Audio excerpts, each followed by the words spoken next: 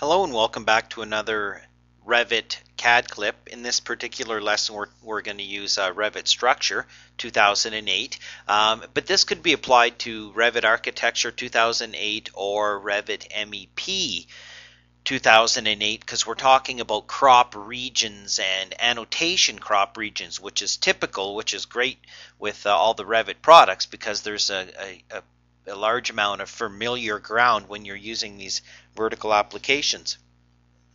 So what I'm going to do is I've just opened up a model here in Revit Structure, and we could do this in either Revit product, as I've said, and I'm just going to go down to my level 1, and we've got some walls and windows and doors and some grid lines. I'm going to place some dimensions on here to start with. I'm going to put some dimensions which are annotation objects. I'm going to dimension the entire wall, and I'm going to set an option of center lines and intersection grids and walls just so I can quickly get some dimensions in here. So I'm going to place some dimensions, and I'm going to purposely kind of place them a little bit away. Okay? I can pick, whatever I want, and just to populate, I just want to get some dimensions. Not that I'm saying this is how you would dimension a building by any means.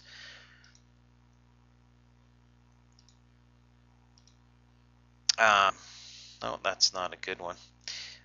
So then we've got those out there, and now we're going to talk about the crop region. Now we've got some buttons down here, which is, crop the view or don't crop the view. So the first thing is this one here. Do not crop the region or crop in, and then it's the opposite depending on which one you do.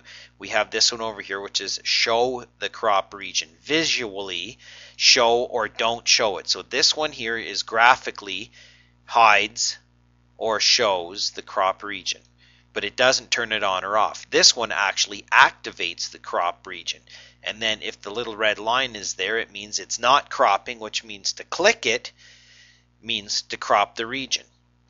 Which means that now you can grab this crop region and you can start to drag this down, and you can crop your floor plan as you please, kind of like a viewport type thing.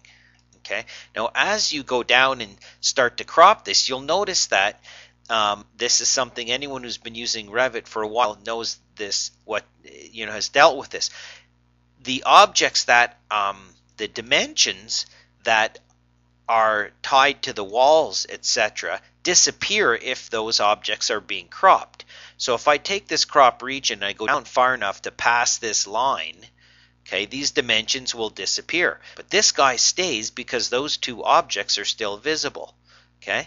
Similarly, if I grab this and I drag this down, okay, get past the wall, and the dimensions stay because they're picking up those points there.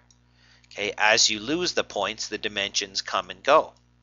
Okay, the problem, these guys down here works.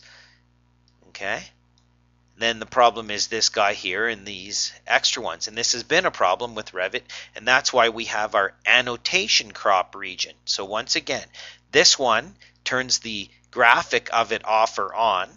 Okay, still crops it. This one says whether it actually is cropping it or not. So you use the combination of the two. Okay, and now we have an added buffer out here for annotation, meaning that even if the object is still being viewed in what is the model crop region, you have another field around here where you can drag that and make these guys disappear, and then you can go on and continue working. And so what we have to do is we have to right click in this view, go to View Properties. Beautiful little button down here called Annotation Crop. Turn it on, hit OK. And now when you hover over top of this, you will see another green. First, if you hover, you see a green line.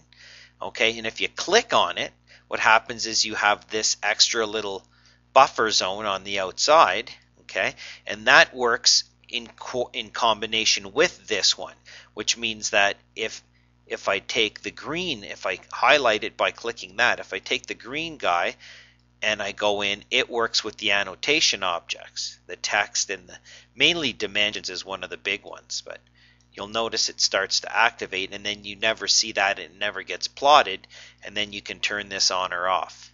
So clicking on here, okay, and having the ability to move your annotation crop region. Hitting escape disappears. I think that's pretty much it. Remember, right click, view properties, annotation crop region. And hopefully that helps you clip your views, and then when you drag them onto your sheets, everything looks exactly the way you want it to.